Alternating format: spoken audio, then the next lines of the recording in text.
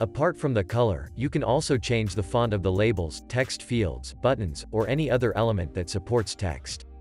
For example here, we select the email address text field, and change its font. However, before we change its font, we need to add some test text inside. This will help us see the changes so that we have a clear view of what the text users type in will look like. Now, we are ready to move on to changing the font. We have the options to select from a great number of pre-installed fonts, add our own from Google Fonts, or import a font file. We can change the font size using the minus and plus buttons. When we are ready, the font is ready to be applied. In addition, we can set a font as favorite to be able to easily reuse it. So now, we can select the password text field, and set its font using the previously favorited one. In the same way, we can change the font of any label, like the register. As we can see, we can also update the style of the font. Let's make this one bold.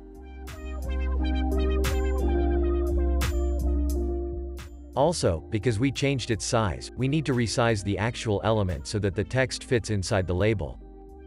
As we said, we can change the font of a button. Let's select the Register button.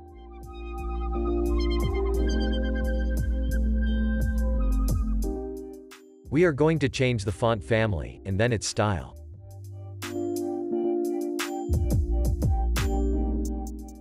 We don't apply it yet. We favorite it, so we can use it again on other design elements. For example, we can select the Go to Login, and apply a font from our favorite ones. In case we don't like a favorite font anymore, we can always remove it from the list. This, however, will not change any design element that already uses it. If we want to update any design element that used this font, we have to do it manually.